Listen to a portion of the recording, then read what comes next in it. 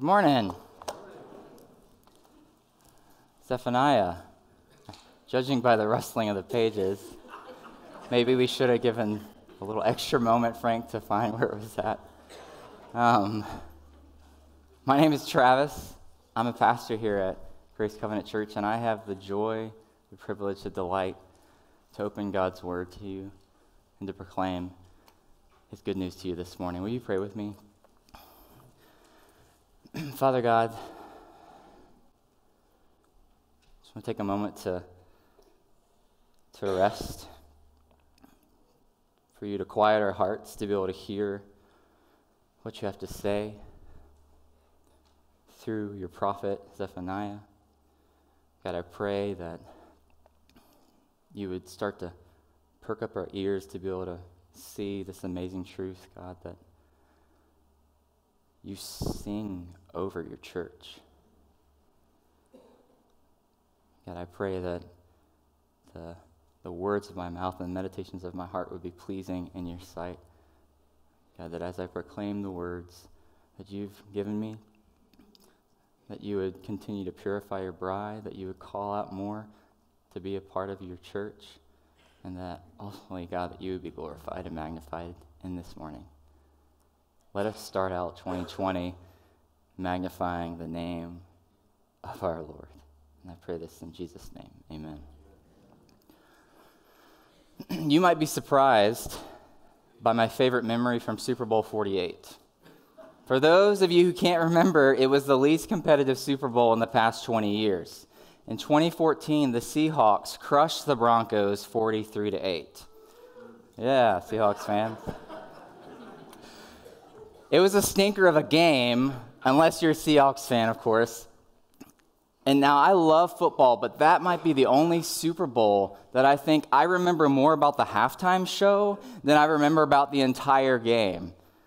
Bruno Mars was the headliner. And I didn't know much about this guy, Bruno Mars, about him or his music, or so I thought.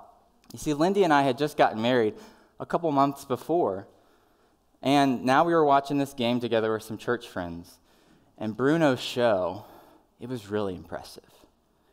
Not like the meh performances of Beyonce or Madonna. I know, I just made a lot of enemies saying that, but it wasn't that great, and especially the Black Eyed Peas the year before that. It was pretty bad. But all of a sudden, the music for the song, Just the Way You Are, came on, which, if you recall, is a love song. And I had no idea that this was his song. I don't know why. I mean, in the age of technology and your internet on your phone, for some reason, who wrote that song had eluded me, and I just knew the song, but I didn't know the artist.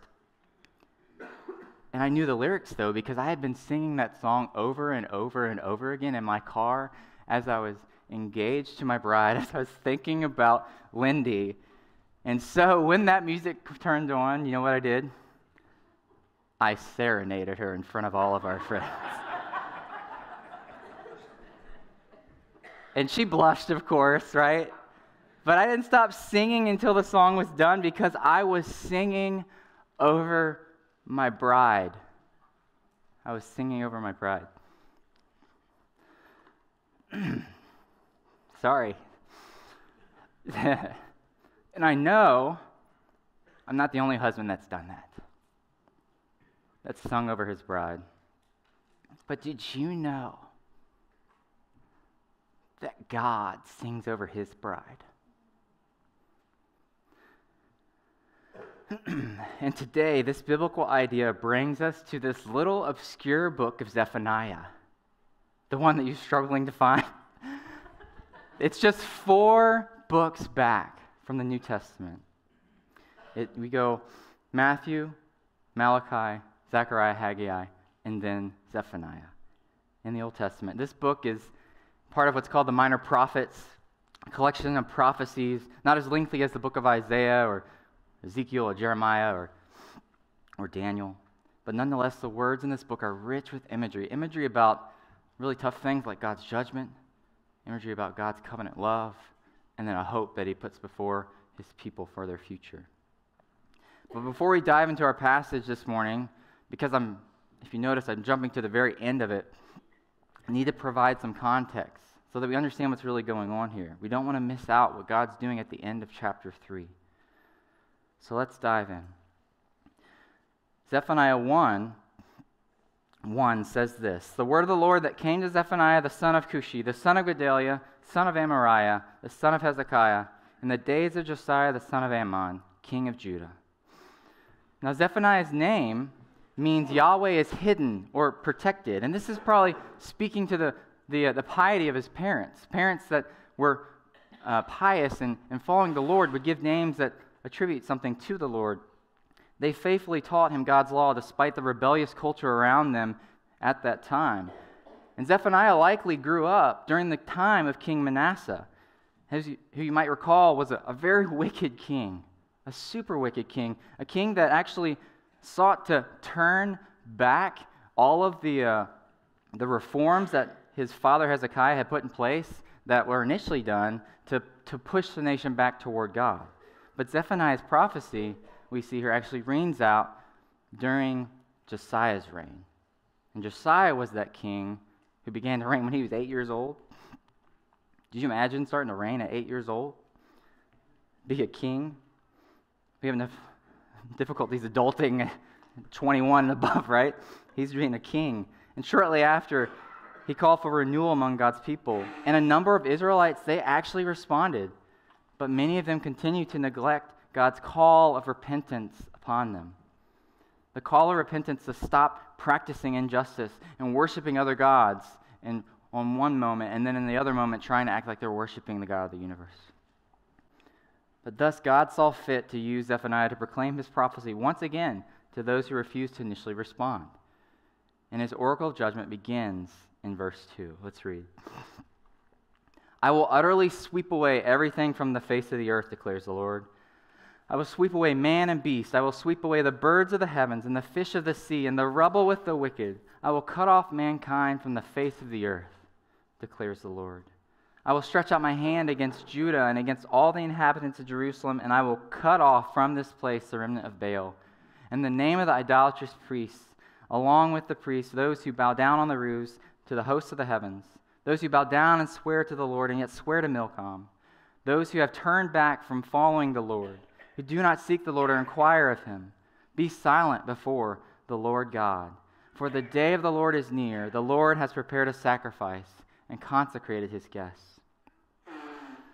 What a shock these words would have been to the people of Judah.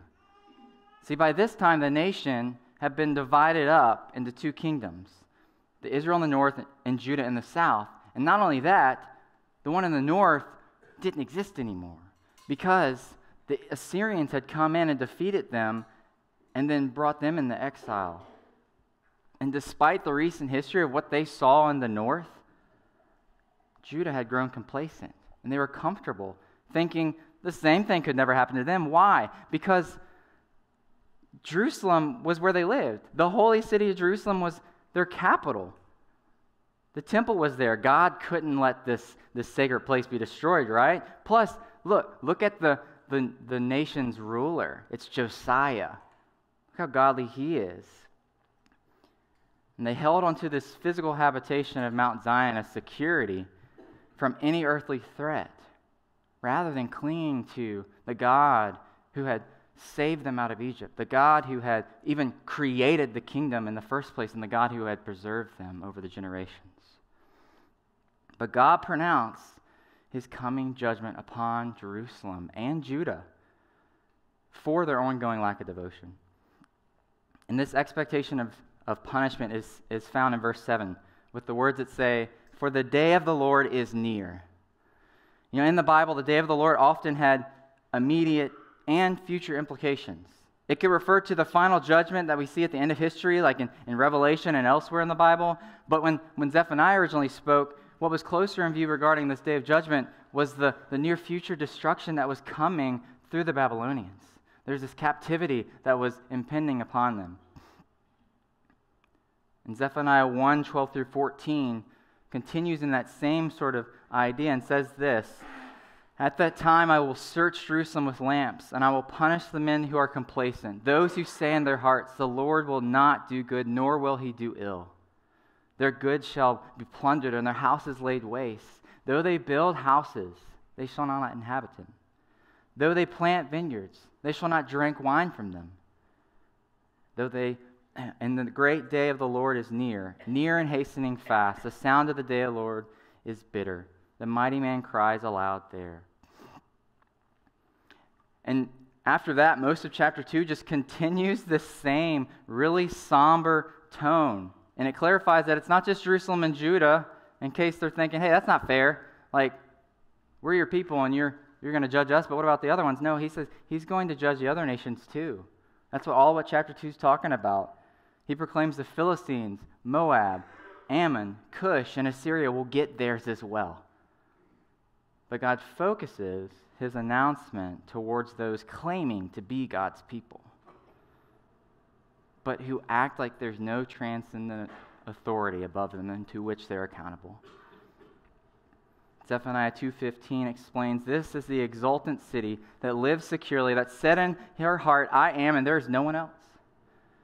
And Christian, if we are honest, we too easily can fall prey to the same functionally atheistic posture in the way that we think about and the way that we go about our daily lives. We often busy ourselves with distractions and entertainment, or with the pursuit of good things, really good things that God has given us, and they morph into these ultimate things that consume our affections, and they become little g gods. But as one pastor has simply said, worshiping God and something else is not worshiping God. You can't have both of them. We can't have both the Lord as our God and other things as our God at the same time. And so the constant theme music of our day is to hustle and hurry and be busy all the time so that we can be justified before our little g gods.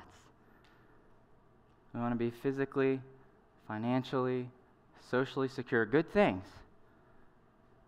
Yet contentment and rest just often elude us. They seem impossible to grasp a hold, because when that's all we're thinking about is these little g gods, it drives us to exhaustion. They never seem to approve of us. And thus, for many of us, the pangs of anxiety, unfilled dreams, and the resulting self-loathing that just comes upon us and bitters us.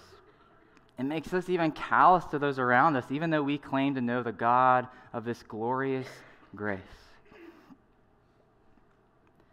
And as verse 14 says, the sound of the day of the Lord is bitterness, to the point where even the powerful, famous, and influential men and women of the world cry out, suffering tremendous loss. Now you might be thinking, man, this is a pretty negative sermon thus far. The text we read was a lot happier than I thought that this was going to go. I know you're telling me I'm having to say it to you. But we can't neglect the context that comes before our passage today. Otherwise, we might misunderstand Zephaniah's whole message. Honestly, go back and read it for yourself this week, and you will see that the book basically starts out with no hope in sight. It's dreadful, like there's no hope in sight. But in the midst of this seemingly hopeless situation in which all of us perhaps have found ourselves at some point or even today, a glimmer of hope starts to shine through. Another sound besides the bitter noise of the day of the Lord starts to become audible in the distance. We see that in Zephaniah 2:1-3. He says, gather together, yes, gather, who? O shameless nation. Before the decree takes effect, these judgments I'm throwing out there, before the day passes away like chaff, before there comes upon you the burning anger of the Lord, before there comes upon you the day of the anger of the Lord, seek the Lord. All you humble of the land who do his just commands, seek righteousness, seek humility, and perhaps you may be hidden on the day of the anger of the Lord. There seems to be a remnant within this shameless nation of Israel who is given an out from the message of God's impending judgment. Perhaps there is some good news in the midst of all of this bad news that we see, that we have to wade through. In fact, by the end of the book, as we read earlier, God's anger somehow turns. It somehow turns into this singing towards a particular people. How could man's cries from his sinful plight quite possibly be overcome by God's singing? And this is what I want to focus on for the rest of our time this morning. It is this glorious truth. If you don't remember anything else this morning, just grab a hold to this. If you are in Christ, the sovereign God of the universe sings over you. If you are in Christ, the sovereign God of the universe sings over you. And in the last verses of Zephaniah, we're going to see three characteristics of this song over his people. The first is his lyrics confront our sins to purify our souls. The second is his melody quiets our restless hearts, moving them to praise. And the third one is his great joy casts out fear so that we can serve him.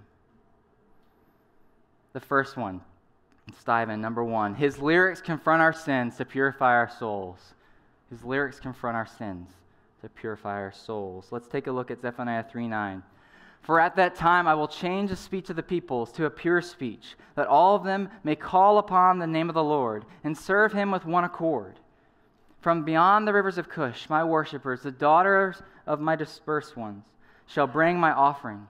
On that day you shall not be put to shame, because of the deeds by which you have rebelled against me. For then I will remove from your midst your proudly exultant ones, and you shall no longer be haughty in my holy mountain. But I will leave in your midst a people humble and lowly. They shall seek refuge in the name of the Lord. Those who are left in Israel, they shall do no injustice and speak no lies, nor shall there be found in their mouth a deceitful tongue. God promises to purify the speech of his people. The speech is impure. It's unbecoming of those who would be called God's people, to be becoming of God's children.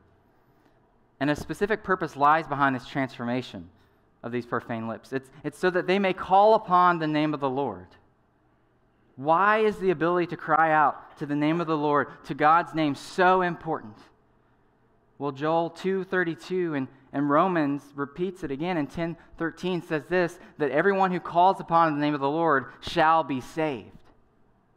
This call is absolutely necessary for salvation and utterly impossible for those with unholy language. For out of the overflow of the heart, the mouth speaks. And although it's hard to discern at a surface level, apart from God's purifying work on us, moving from the inside out, we all possess potty mouths. We do. Sure, we may not curse every other word in conversation like we tend to think a potty mouth is, but without God's work upon us, we may regularly honor God with our lips, all the while our heart is far from him. And this is a shameful condition to have towards Almighty God. And yet Zephaniah proclaims, this remnant of his people on that day of judgment, you shall not be put to shame because of the deeds by which you have rebelled against me. As we've looked in the first couple chapters, our rebellion is real and undeniable, but mercy here in this passage seems to be in order. The very fact that the people of Judah are being confronted again through Zephaniah's prophecy and not immediately destroyed, we have to see this as God's grace. Don't you realize all of the prophecies, all of the announcements of judgment to people, that is an evidence of God's grace. He has every right to just destroy right away, but for some reason he puts it out there so that some may respond and say, no, I want to turn back to you, God. He shows them grace, giving them one more chance to respond.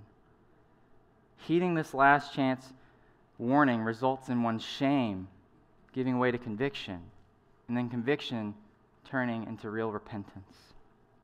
A turning back and reorienting one's life, entire self to God. But those who refuse to do so their entire lives, we see here in this text, will be removed from the midst of God's people when the end comes.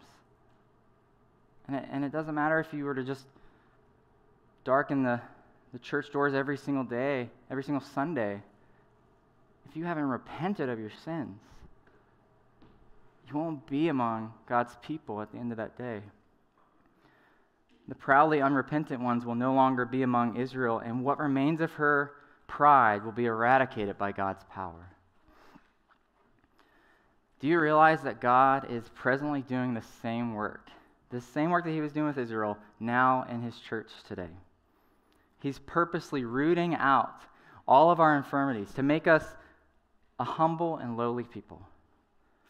But what I'm trying to say is, to put it, keeping with the metaphor of song, is that the lyrics of God's song can often be offensive to our depraved ears. And when I say offensive, some of you might immediately have that little black and white square at the bottom of a CD that says parental advisory, explicit content. That's not what I'm talking about, okay? I'm not referring to that. God's words and his standards are often difficult to hear, not because they are crude or misguided like those parental advisory CDs, but because of our impurity, because of our unholiness. Everything he says is perfect, true, right, and holy. Everything. But all too frequently, our culture and many of us will get up in arms against biblical ideas and claim that what is being proclaimed is that's really offensive. And we feel attacked and we're beside ourselves. Now, caveat here, I know that both inside and outside of the church, people can say really evil and wicked things for no good reason. They can just be downright rude. Sticks and stones break bones, but honestly, words really do hurt. They're painful. They can stick with you for years, for decades. That old saying is just not true. And that's not what I'm speaking about here. I'm speaking about this idea, I believe, many folks today prefer to just make a beeline to labeling something offensive because they simply disagree with it. The words are violence to them. But what if the thing that is being confronted and making us feel offended is actually opposed to God and his kingdom? What if it's opposed to him? It's not a result of God's Spirit bearing fruit in our lives. It's not something virtuous. It's not something good that's kind of coming out of us. Perhaps the one you claim that's come to you and offended you, maybe they were even motivated by courage and love. They're not just trying to cause drama and bring up an issue, and they care for you as a person. Proverbs 27:6 reminds us, faithful are the wounds of a friend and profuse are the kisses of an enemy.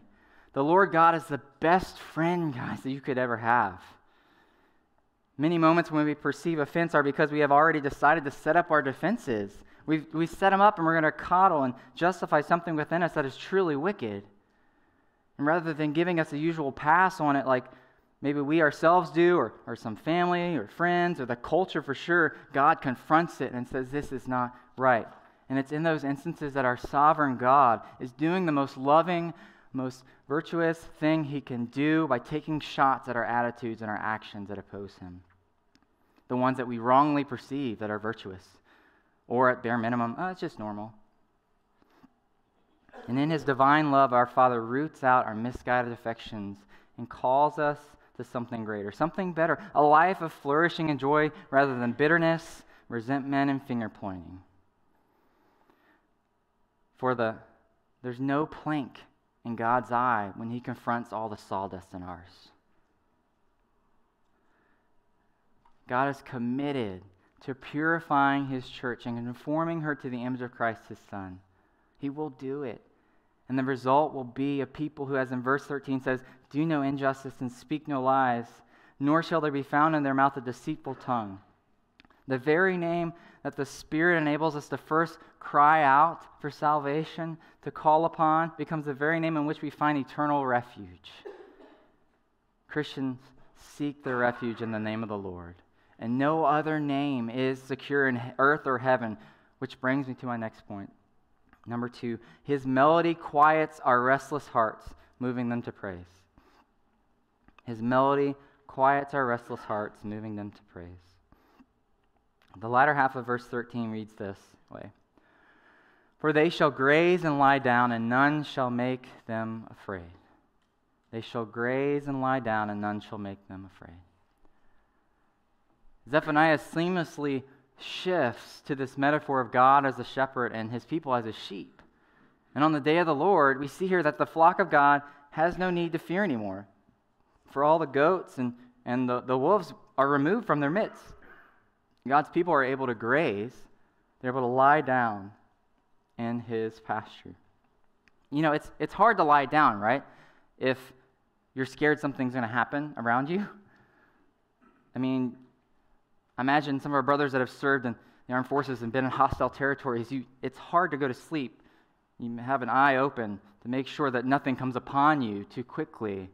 Or at least maybe you can sleep while there's a watchman that's standing guard, that's making sure, that's going to be able to alert you if something comes upon you quickly. And that is what we observe in this text. We see the good shepherd is among his flock, living with them, watching over them day and night. And on the day of judgment, this interesting thing happens. The perfect judge also plays the part of a shepherd. And thus the vision of Psalm 23 comes into view. The Lord is my shepherd, I shall not want. And the church no longer stumbles around chasing the siren songs of the culture that says that they must want these certain things, and they no longer seek the validation from the world around them. Because what more can a Christian want? What more do we need? We have God himself. God makes us his sheep to lie down in green pastures, and he leads us beside still waters. He restores our soul, and he leads us in paths of righteousness for his name's sake. And the valley of death, that can't ultimately overcome us, right? Because we don't have any fear, because the King of Israel is in our midst, comforting us with his rod and his staff.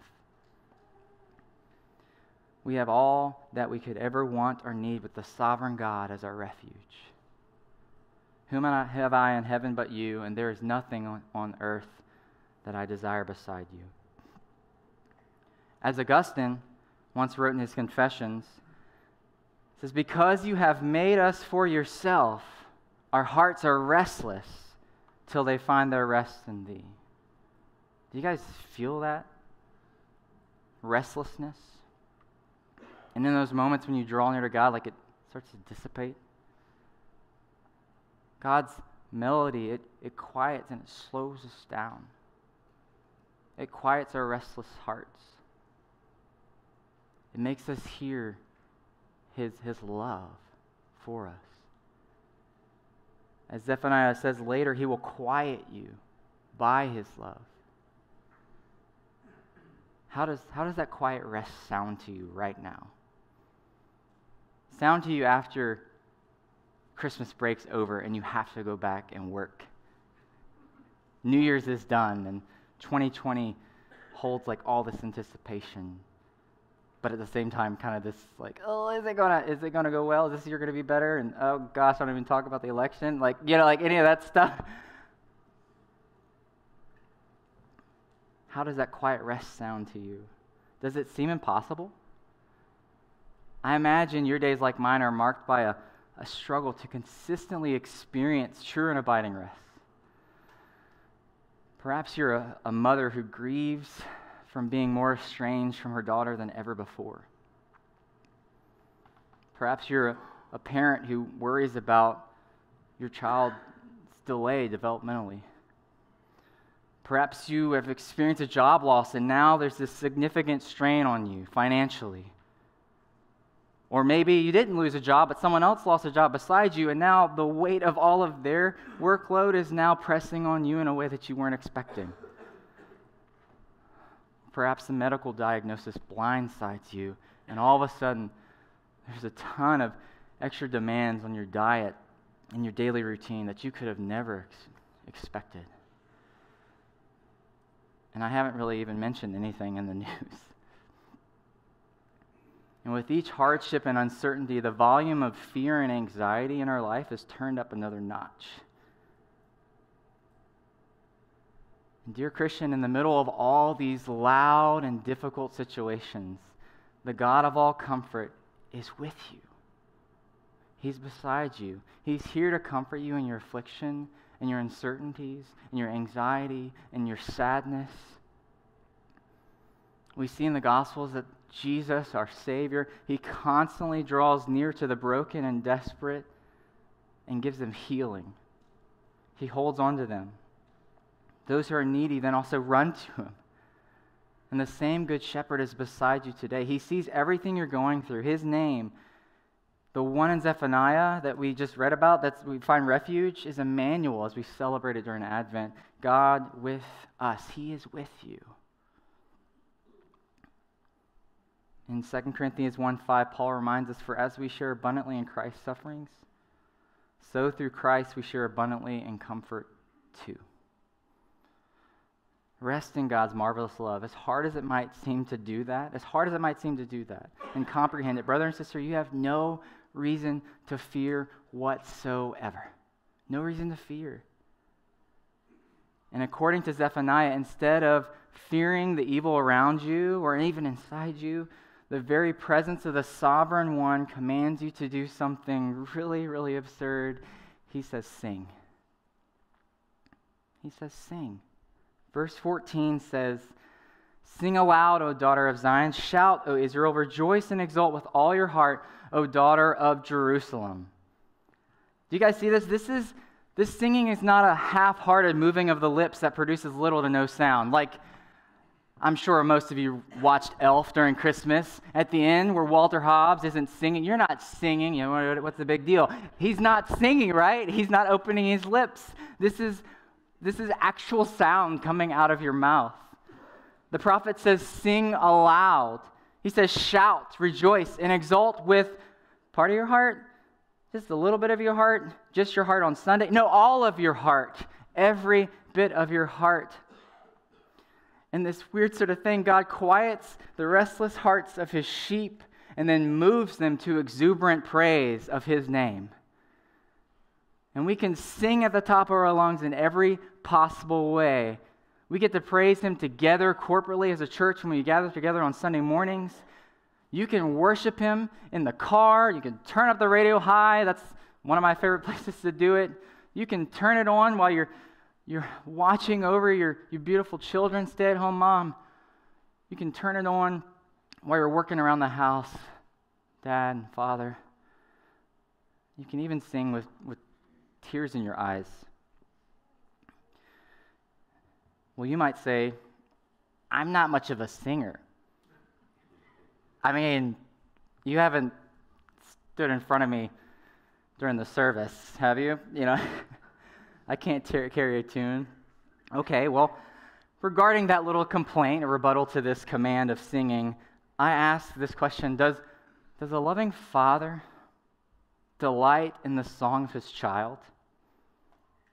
I don't know how many of you have listened to kids sing. It is a cacophony of beauty. Like, it is both awful and amazing. As a father enjoys the songs of his child despite their imperfect key and rhythm, so our God rejoices over the melodious notes of His sons and daughters. His compassion just completely ignores our pitiful musical performance, and He hears the heart behind our efforts. How very kind of that Father of ours. Well, perhaps you might say, I don't like that we must sing at church each week. Like, I like the preaching, I like all the other things. Why does that have to be a part of what we do as a church, is singing? And my response would be, that's a really odd thing to say, and maybe I just came up with that question on my own, but maybe someone's asking it. The command of God's church to sing and shout shouldn't be burdensome for those of us who have truly believed in the gospel. Believers live in this place of refuge and rest and no fear, and they get to sing in response to that. Why do we sing? Well, Zephaniah 3:15 answers. It says, "The Lord has taken away the judgments against you. He has cleared away your enemies. The King of Israel, the Lord, is in your midst, and you shall never again fear evil." That's why you can sing. That's why you can sing. There is no judgment upon you, Christian. He's justified you by the gracious work of Christ on the cross. The judgments that you and I deserve have been placed upon the Son of God, and we have now been hidden in Him. Remember earlier when the idea of perhaps we can seek the Lord and maybe we can be hidden in the day of anger. The reality is Jesus Christ provides that place that we can be hidden from the judgments that occupy all of the first 3 chapters of Zephaniah. He brings us to repentance. We seek Him. We seek His righteousness. And we, like Israel's remnant, are able to sing aloud. Man, in Zephaniah, the whole time I'm reading this, I'm seeing these connections between all these glorious doctrines of God's salvation that we usually think are reside only in the New Testament. No, they're all throughout the Old Testament. Justification, being declared righteous before God's sight. Sanctification, we always talked about the purification of our speech, right? Glorification, this idea of a spotless bride being brought to her husband, the Lord. Reconciliation, the daughter of the dispersed ones out and about, they're being brought in and gathered in to be with God. And then the ones that are most present here, we see the idea of propitiation. God's wrath is satisfied. It doesn't fall upon you and me, and instead, righteousness is imputed upon you. That's the whole reason why you can sing. And you are in union with Christ as you believe on the gospel. Colossians 3:3 states, "For you have died, and your life is hidden with Christ in God." And likewise, as that glorious verse in Romans 8:1 says, "There is therefore now no condemnation for those of you who are in Christ Jesus." What God thinks about us has to be more important than what the rest of the world thinks about us. And yet the Lord tells us that He has taken away our judgments against us in Christ. And likewise, we have victory over all of our enemies and are secure in Christ and have nothing to fear whatsoever. Which brings me to my final point. 3, His great joy casts out our fears so we can serve Him. His great joy casts out our fears so that we can serve Him. God enables us to sing just as He commands, but not only that, He models for us how to do it. He doesn't tell us to do something that He doesn't do Himself. Look at verse 16. "On that day it shall be said in Jerusalem, 'Fear not, O Zion, let not your hands grow weak. The Lord your God is in your midst, a mighty one who will save. He will rejoice over you with gladness. He will quiet you by His love. He will exult over you with loud singing. And I will gather those of you who mourn for the festival so that you will no longer suffer reproach.'" This is amazing, guys. This is amazing. He doesn't just remove you from your judgments.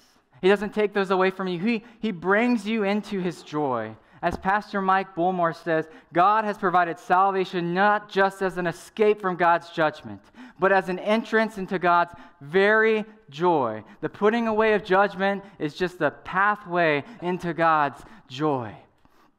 And what we see here at the end of Zephaniah, at the conclusion of these 3 chapters focused on the legitimate anger and judgment that we deserve from God, is this joyful anthem of God singing over His redeemed.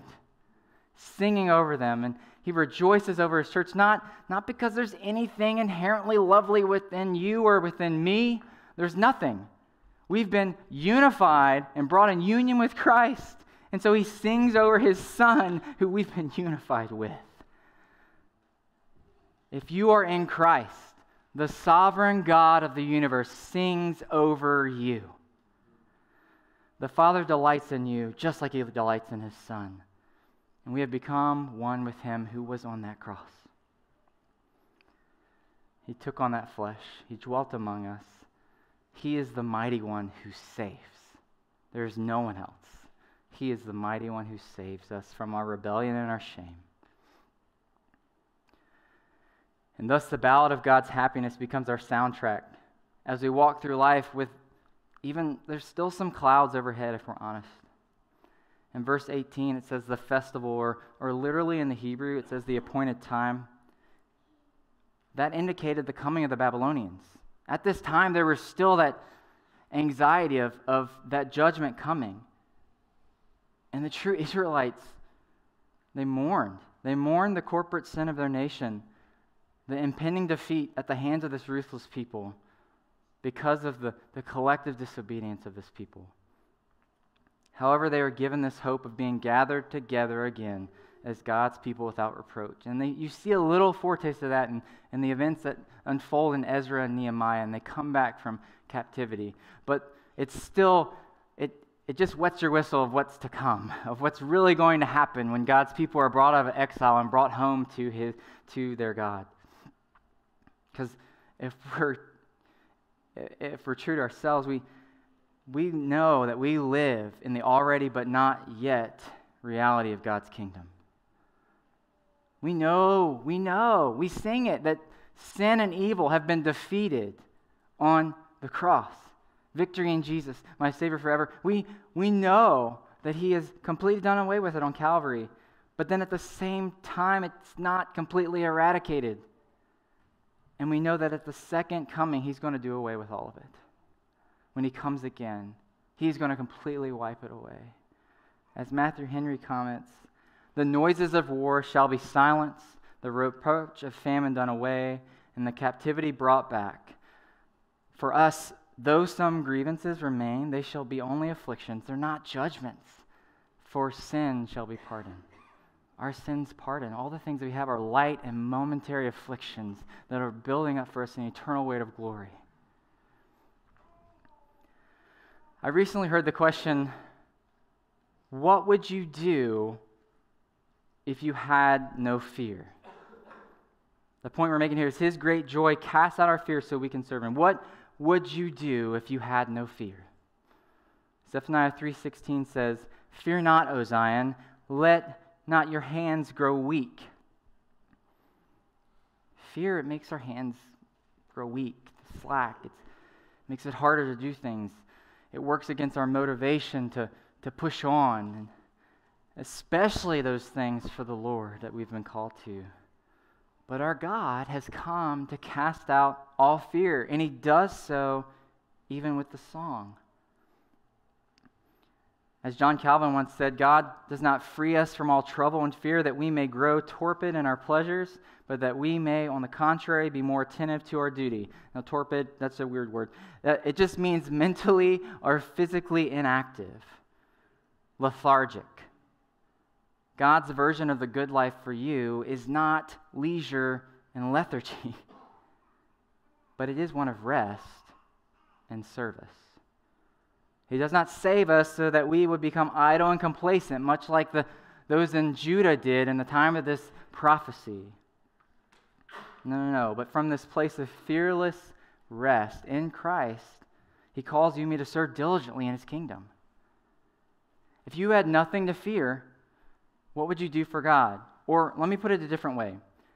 Dear Christian, how would you serve God if you knew He was singing over you? How would you serve God if you knew that your judgment was cast away in Christ and He was singing over you?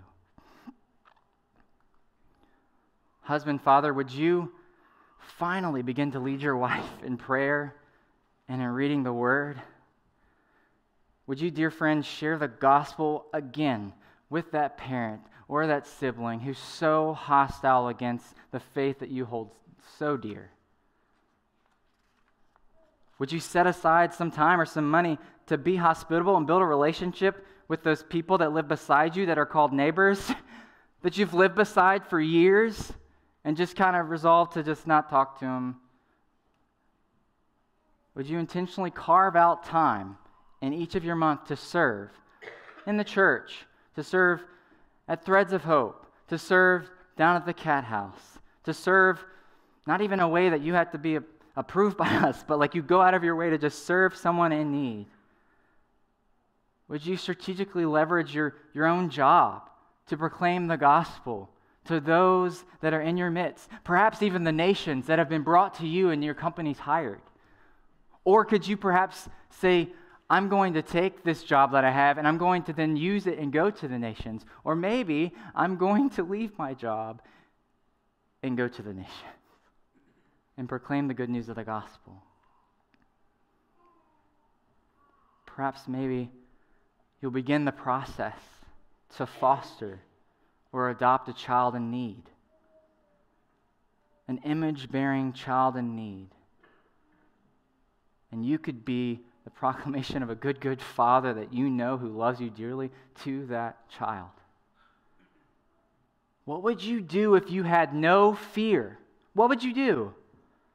How would you serve God if you knew He was singing over you? You could push aside the busyness and you can hear Him singing over you, His beloved child.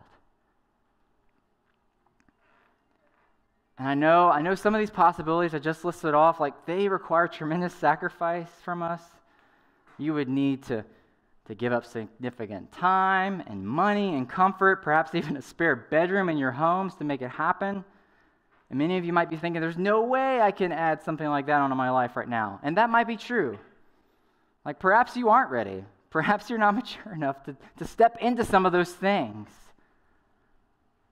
And you don't have the margin or place to do those things well. The follow-up question to that dilemma is, what do you need to say no to? Maybe your resolution is to say no to certain things, to say no to even good things for better things. Saying yes to things that can only actually be accomplished if the Holy Spirit enlivens and moves them forward. Not something that requires some grit and going to the gym. That's good. Your body's the temple of the Holy Spirit. Make sure it's taken care of. But like things that aren't just contingent upon your grit and your grinding and your getting down and working harder, but things that you set the sails and the Holy Spirit moves your ship through. What would you do? You need to ask yourself these questions. And it may be a little painful to wrestle over these questions with God, maybe with your wife and even your children. Bring them into the discussion. But it's good for your soul. It's good for the church. And it's definitely good for your neighbors around you. The reality is our fear of anything in this life is feather light compared to the unfathomable weight of God's wrath that we formerly deserved. And for those of you here this morning who have not believed the gospel of Christ, man, I urge you today, run to the only available refuge to you, the name of the Lord Jesus. Call upon the name of the Lord, and you shall be saved. The sobering truth is that all of the things that we just focused on, from verses 9 to 20, if you don't believe on the gospel, they're not for you yet. Everything else, the really sobering stuff that we had to wade through to get to the end of the book, that's what's presently upon you. It's God's wrath and His judgment. But Jesus calls you and says, believe on me, believe the gospel, repent and be saved. And when you do that, you can do it this morning. Instead of hearing those awful judgment words of the first 3 chapters, instead, you hear this: the Lord has taken away the judgments against you, and you shall never fear again. And God's removal of judgment found in believing the gospel of Christ will give way in you, just like it's given way to all of us here, give way in you to a chorus made up of your voice and God's voice. So if you're in Christ, the sovereign God sings over you. The sovereign God of the universe who created the stars, who created everything, who sustains all things, He sings over you. And as we have seen this morning, God graciously as he's singing over us, he confronts our sins and purifies our souls to make us into that spotless bride that he will receive at the end of the age. He quiets our restless hearts so that we're prepared to praise his name. And his joy it's so loud that it drowns out and casts out all the fears that we could ever have. How remarkable is this perfect and mighty and beautiful and loving God who created everything, and he even likes to sing. And not just sing, he sings loudly over his bride. You pray with me. Father God, thank you